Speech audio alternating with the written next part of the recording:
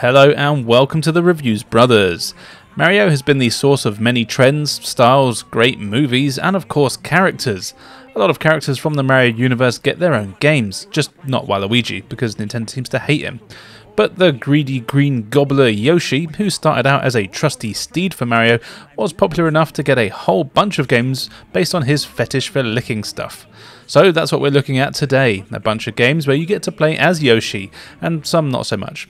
Now keep in mind this isn't every game, as I don't have them all, but it should be enough to keep some of you happy. So now, how about I shut up, you press that subscribe button, and we take a look at some games. We are going to start on the Game Boy with a game simply called Yoshi. When I first heard about this game a million years ago, I assumed it would be a platform game, but nope, it's a puzzle game. As with most puzzle games worth their salt, this one is very simple and easy to play. You control Mario, go figure, and at the bottom of the screen there are 4 plates. Various Mario themed creatures will then fall from the top of the screen and land on the plates, creating stacks. Your job is to move around the stacks to match 2 of the same creature and make them disappear, and your overall objective is to clear all the enemies from the screen and just to move on.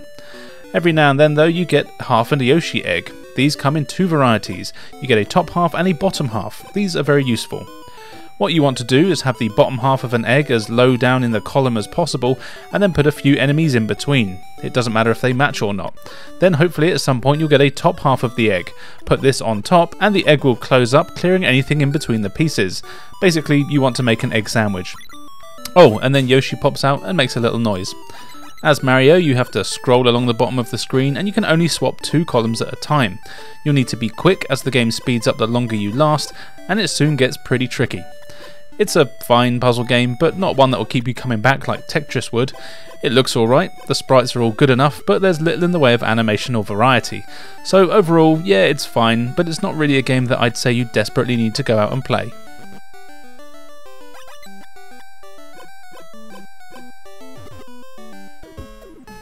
Yoshi was also released on the NES, where it's sometimes called Mario and Yoshi. It's the same game here, and nothing's really been added, it all plays the same way.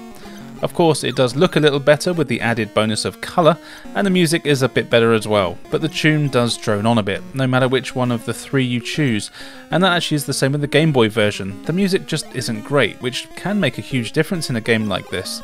So yeah, this is another game that is fine, but not exactly a game you'll be rushing out to play anytime soon.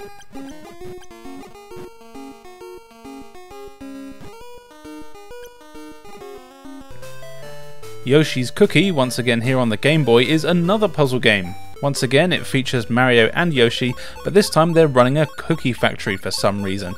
You have a variety of cookies, each with their own toppings and patterns. The aim here is to make either every row or column the same cookie, and actually I really enjoyed this a lot more than I thought I would. To do the matching, you move your cursor, then hold the B button. While holding it down, you can move that row or column up and down or left and right, letting you shift around the cookies. Mario and Yoshi will drop more cookies down, either from the top of the screen or from the right of the screen, but as long as you clear all the ones that are in the pile before these ones are attached to it, you can actually finish the level, which is of course done by clearing them all and your main objective. It took me a little while to get used to how you could choose if you wanted to do rows or columns, as sometimes you'll have a column that's 5 high but the row is only 2 or 3 across, so you can try to do a little bit of jiggery pokery to make some small matches or fewer large ones. You can also press the A button to tell Mario or Yoshi to send in more cookies if you don't have enough to make a match. And that's really all there is to the gameplay. Again, it's a puzzle game and it's simple, but it is really addictive. I have to say, I had a hard time putting this one down. The graphics are basic but fine, and the music is quite annoying, but you can just turn that off and put some Electric Six on or something.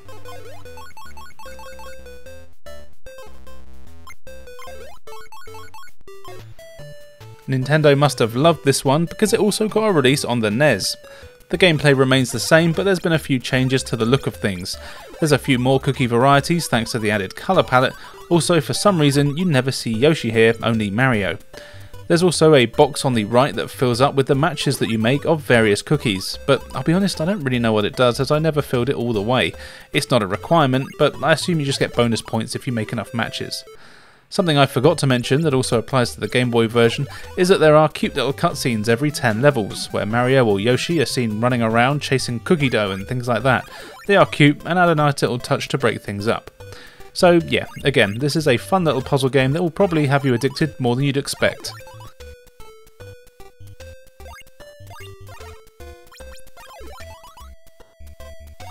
And yes, there is also a Super Nintendo version. Boy, this game must have been popular. Once again, the gameplay is exactly the same, just match the cookies to make them all disappear. As you'd expect, the graphics here are much better, but, well, actually, not by much, just by a fair bit. They've updated the layout, so both Mario and Yoshi are here, but the cookies here are the same, but maybe a bit shinier. The sound and music are also a little bit better quality, but the actual melodies on them haven't really changed and are not the best. So this is another game where you'll probably want to put your own music on. Again, this is a perfectly fine puzzle game that will keep you wanting to play for a while, but not exactly a must-have for the system.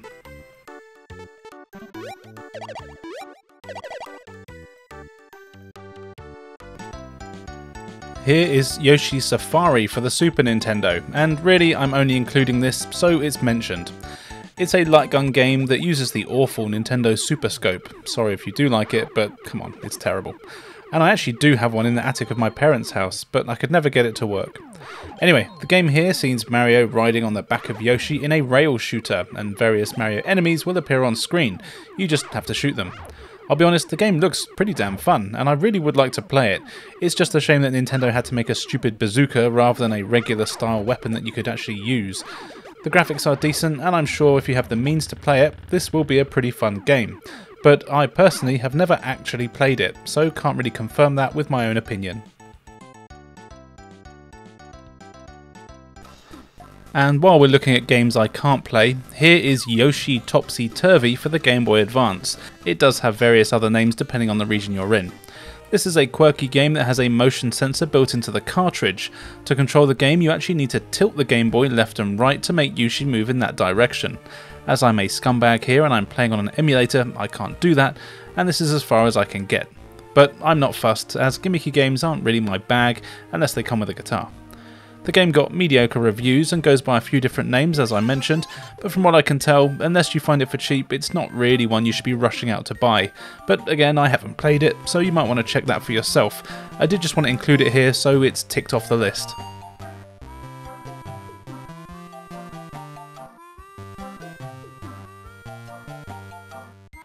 Alright, time for what you really want. Here is Super Mario World 2 Yoshi's Island for the Super Nintendo Entertainment System. This is a really great platform game where you play as not one, but more than one Yoshi, and they set out to help baby Mario rescue his brother. They were being delivered by a stork when the evil bastard Kamek nabbed them and took them to Bowser's castle, except he dropped Mario, who was found by a bunch of Yoshis. This is a pretty huge game with nearly 50 large levels to play through across 8 different worlds. They feature your usual platforming action, where you'll need to run and jump all over the place, but the game does add a few new mechanics that weren't seen in any other Mario game before. Firstly, you have Yoshi's Flutter Jump. By holding the jump button, you can flutter your legs, which gives you a tiny bit more height on your jumps and even lets you go that little bit further. This is actually a very important mechanic, and you'll need to get used to how it works if you want to survive or dodge some of the tougher enemies. Yoshi also has a butt drop. By jumping and pressing down, you can slam the floor with your ass. This can make things fall out of the sky, be used to kill enemies, or press switches or break blocks, etc. And of course, Yoshi can eat the many enemies that are in the game and turn them into eggs. Not all enemies can be eaten, and not all enemies that are eaten turn into eggs, but thankfully you don't lose health or anything like that if you do try to eat something that you shouldn't. Yoshi just makes a face to say he doesn't like it, or sometimes he'll even turn into a drug-fueled maniac.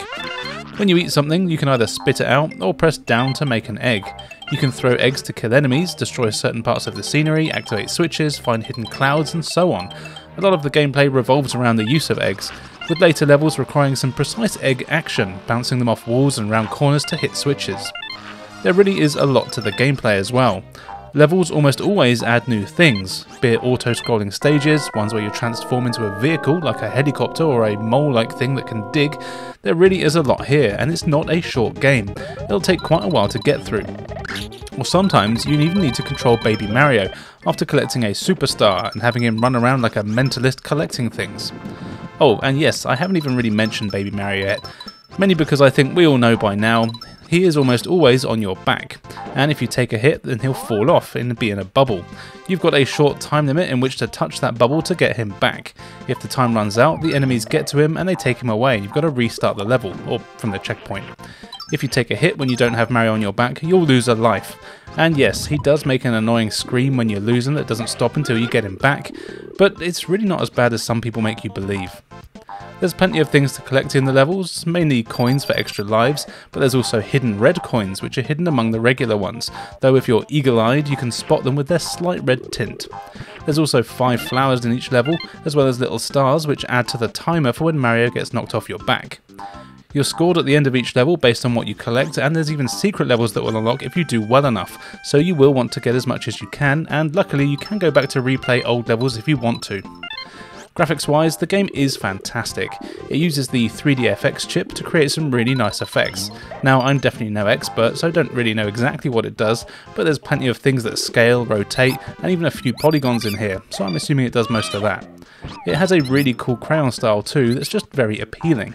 Couple that with some great varied gameplay, solid control, and what is probably one of the most challenging games in the whole Mario series, and you really do have a special game here. I'd say this is a must-have.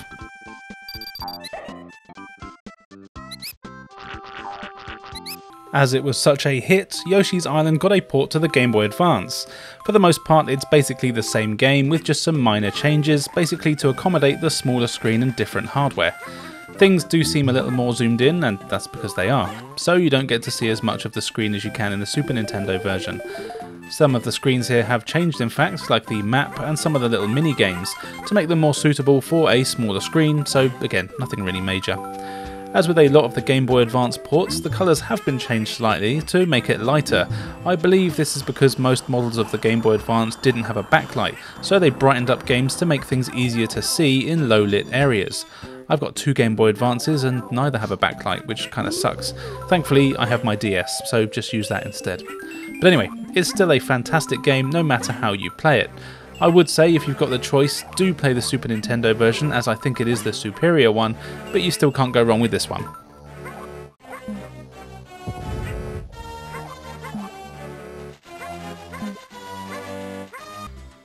Over to the DS now for Yoshi Touch and Go.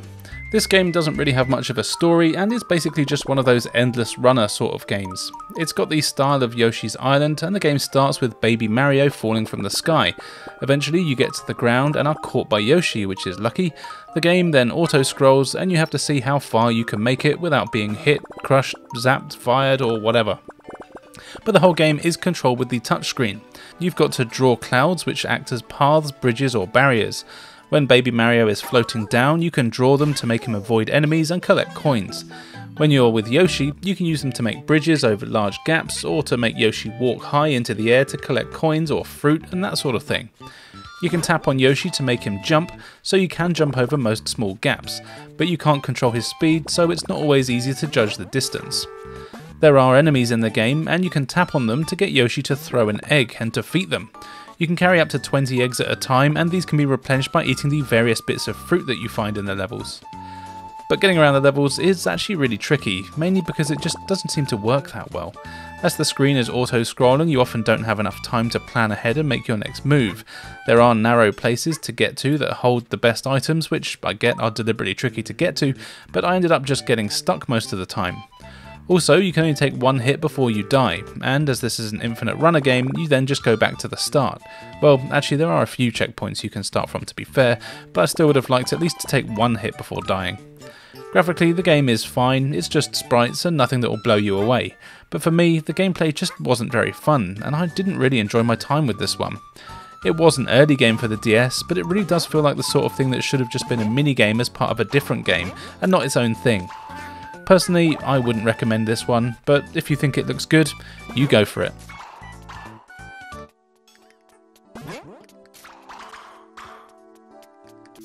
Yoshi Story for the Nintendo 64 is a fun little platform game that's also kind of strange for some reason. I can't put my finger on it. The Yoshis are having a good time thanks to their super happy tree, and yes, that's what it's really called. Baby Bowser then gets jealous and uses his spell to transform their island into a pop-up book, because that'll teach him. 6 Yoshis survive all this nonsense and set out to eat a bunch of fruit, which will then get them to the super happy tree and put an end to the tyranny of baby Bowser and his pop-up book shenanigans. Yeah, it doesn't make much sense, but who cares. The game is a 2.5D platform game, and you make your way through various pages, where you just have to explore the levels that are split into a few different sections. These sections will loop endlessly until you find and eat 30 bits of fruit, which isn't that hard to do, to be honest. Yoshi can do the usual running, jumping and butt dropping, and of course you have your flutter jump, but here it's a lot more vertical, helping you out if you mistime any jumps. You also have your eggs again, of course, which here are just as useful as they have been in previous games. You'll use them to fight enemies, hit blocks, press switches, and burst the bubbles that are found throughout the levels that contain the fruit you need to eat. There are quite a few enemies in the game as well, and each world has a good selection of its own unique ones, which is always nice. And you also have some cool boss fights to contend with. Yoshi is no wimp though, and can take a few hits before he dies. Something that is really nice touch is that the music gets more and more sad the closer you are to dying. I really like that. You can get health back by eating fruit, as well as the various flowers and things that you find in the levels. And what's cool is that each colour Yoshi has their own favourite fruit, and you get different amounts of health depending on what you eat. What is a bit of a shame is that the Yoshis are all exactly the same, except for their colour. It would have been cool if maybe they had their own little abilities. The exception to the fruit rule is the big green melon. All the Yoshis love this and will get loads of health for eating it. Also, you get different amounts of points from the fruit, and depending on what score you end the game with, you get a different ending. By pressing the handy L button on the controller, that will let you see how many fruit you've got left to eat, and there's plenty hidden around the game as well. Holding the R button lets you sniff, and doing this helps you find some of the hidden fruit. If you want a perfect game, I think the aim is to eat 30 of the green melons on every level, and this isn't easy, you'll need to explore a lot. The game is pretty short though, and can be beaten in under 2 hours. However, there is a lot of replay value here. Each page of the book has 4 levels to choose from, but you only get to choose 1 per playthrough. To unlock the other choices, you also need to find the big red hearts in the stage before, and then the new levels will appear on the stage select screen on the next level. So you'll need to explore every inch of every level and replay the game a good few times if you want to see everything. Also, there are 2 secret colour Yoshis hidden in the game, a black one and a white one. I used to know exactly where these were, but I couldn't remember this time round. They are only available in a couple of levels, so you will need to do a lot of exploring to get them. The game looks decent, but not amazing. I am playing it on real hardware here, and I do really like the pop-up book aesthetic, and the pre-rendered characters do look decent with good animation, but they're definitely showing their age with some jagged edges here and there. Overall though, I do really enjoy this game. We bought it when it was first released, and I found it fun then, and it's still kind of fun now. It's a nice easy playthrough, but the sort of game that you will come back to every now and then when you want to check out some of the new levels. Definitely recommend it though if you do have an N64.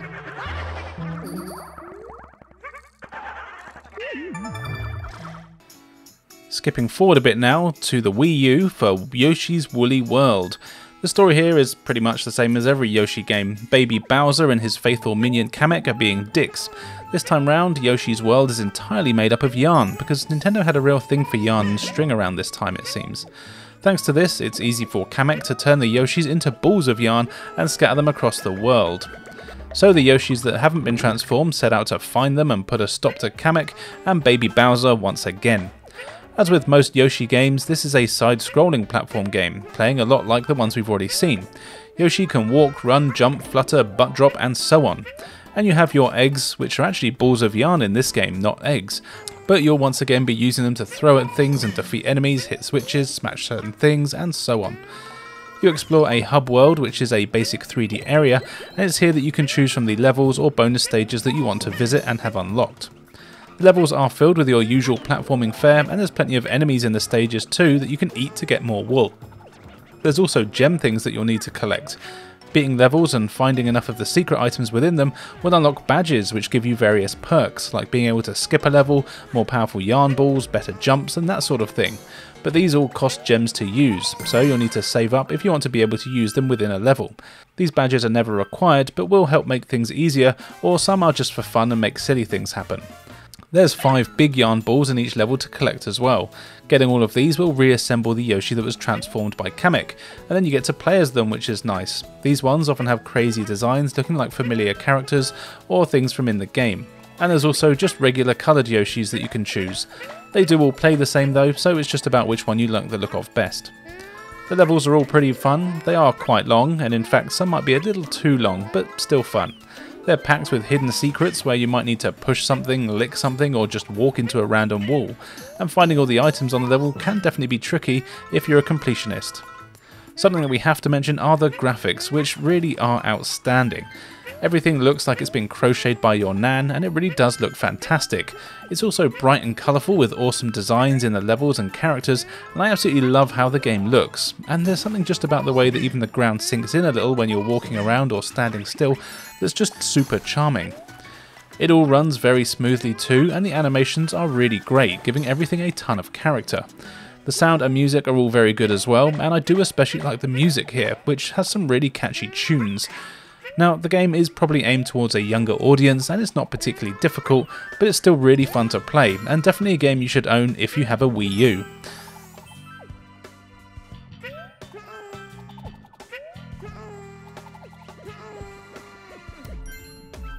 And now we've got one more Yoshi game to check out for the Nintendo Switch, but I don't have one of those, so make sure you join my Patreon so I can save up for one. Thankfully, I have friends in high places, so here is Grim to tell you all about it. There's a time when a game feels like the successor of another, or better. That's how you could perceive Yoshi's Crafted World. It feels like Yoshi's Island 64 and then some, while taking an arts and crafts approach. Upon jumping in the first time, you can choose from classic mode or mellow mode, with the latter giving Yoshi wings to fly. Clearly meant to be an aid to any elderly or young players who need help. Now for some exposition. The Yoshis being the ever peace-loving creatures of the Mario universe, they are once again thrust into a conflict they didn't start but most certainly end. Thanks to Bowser Jr. trying to steal their Sun Dream Stone with the aid of Kamek. The Yoshis fling the stones to the wind. What follows is a full 40 levels of creativity, such as trains made out of everyday items like boxes and empty paper rolls, or set pieces made out of paper plates, cans, and many more real-life items. Shy Guys make a great return with their classic charm and rocking many outfits. Alongside them, there is Piranha Plants, Bert the Bashful, Blargs, Goonies, Bullet Bills, Koopa Troopas, Little Mousers, Cheep Cheeps, Monty Moles, Nipper Plants, Boos, Claw Daddies, Flutters, Low Marchers, Lungfish, and Maki Makis, and so many more. Some notable highlights are having a rumble down at the docks, or visiting the ocean floor, controlling a giant mecha Yoshi, and every boss fight is a delight and fun experience. After you decide on which color Yoshi is your favorite, you embark on a mission to collect all the stones, and you help some friends along the way learn how to smile.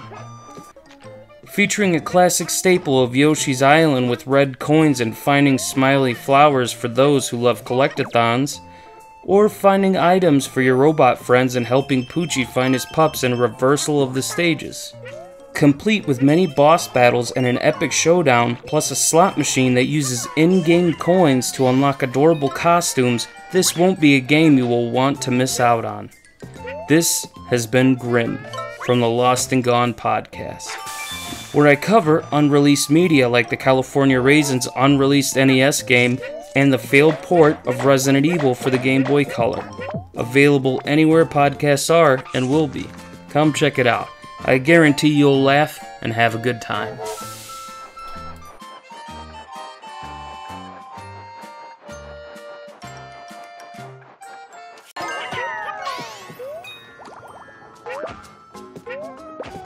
So there you go, a bunch of Yoshi games. They're a bit of a mixed bag, but I'm sure there's something for everyone. Which one is your favourite? As always, let us know in the comments below. I'd like to say a huge thank you to Grim for offering to help me out and providing all his own gameplay footage. It was a great help, so make sure you check out the Lost and Gone podcast wherever you get your podcasts. All links are in the description below. On screen now, you can see where you can follow me, so why not do so? I've got loads of great content for everyone to enjoy. And now, all that's left for me to say is thank you for joining us, and we'll see you next time.